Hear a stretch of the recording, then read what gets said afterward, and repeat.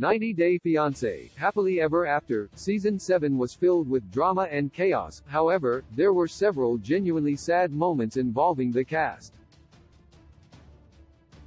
Happily Ever After Season 7 featured couples from the various 90 Day Fiancé spin-offs, including 90 Day Fiancé, Before the 90 Days, 90 Day Fiancé, The Other Way, and 90 Day, The Single Life.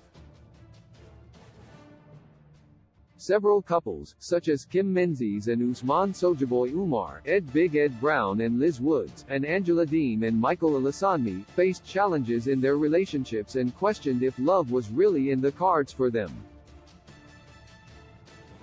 Elizabeth Libby Pothest and Andre Kastravitz struggled to make amends with her family after finding out that Andre might be deported, as he believed one of Libby's family members may have called immigration on him. Yara Zaya and Jovi Dufresne also faced difficulties when Jovi decided to leave Yara and their daughter Mila in Europe so that he could return to the U.S. to work. Shaeeda Sween and Bilal Haziz continue to disagree on when to have a child, while Jenny Slatin and Sumit Singh struggled to adjust to married life with the looming disapproval of Sumit's family. While each of the couples had some sad moments, some were more heartbreaking to watch than others. Kim Menzies Usman Umar's breakup. One of the most heart-wrenching moments of Happily Ever After Season 7 was one of the final scenes when Kim and Usman decided to end their relationship and recent engagement.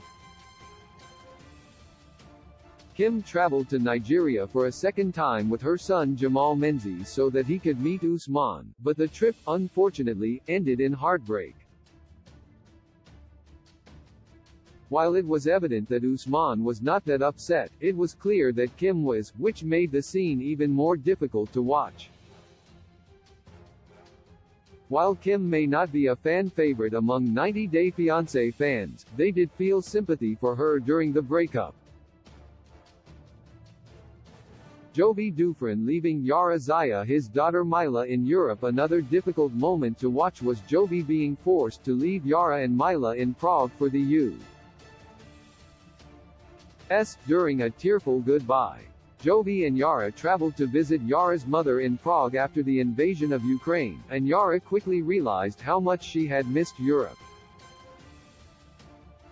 Yara told Jovi that she was not sure if he wanted to leave Europe, which clearly upset him. However, Jovi ultimately told Yara that he supported whatever decision she wanted to make, and she decided to stay in Europe for a bit longer with Mila. While Jovi was upset saying goodbye to Yara, it was especially sad watching him say goodbye to Mila, not knowing when he would see her again. Chuck Pothest's emotional breakdown. Another sad moment from 90 Day Fiancé, Happily Ever After, Season 7 was the heart-to-heart between Chuck and Libby. He expressed how important it was to him to have his family reconciled. Chuck opened up about his cancer diagnosis 5 years ago and revealed that he almost died on the operating table during surgery. Chuck admitted to Libby that he did not believe his life was spared so that he could watch his family argue and that he wanted everyone to attend therapy together to work things out.